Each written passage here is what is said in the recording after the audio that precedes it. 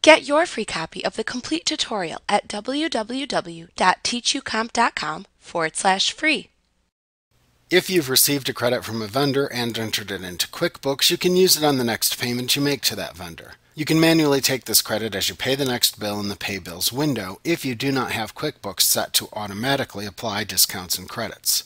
To do this, open the Pay Bills window by selecting Vendors, then Pay Bills from the menu bar. Select the bill for which you have a vendor credit you would like to apply. Then click the Set Credits button. QuickBooks will display the Discount and Credits window and show the Credits tab, where the amount of the credit will be displayed. You can select how much of the available vendor credit to use by typing it into the Amount to Use column if you only want to use a portion of a larger credit. Next, click the Done button to close the Discount and Credits window. From that point, just enter the rest of the bill payment information as normal to finish paying the remainder of the bill.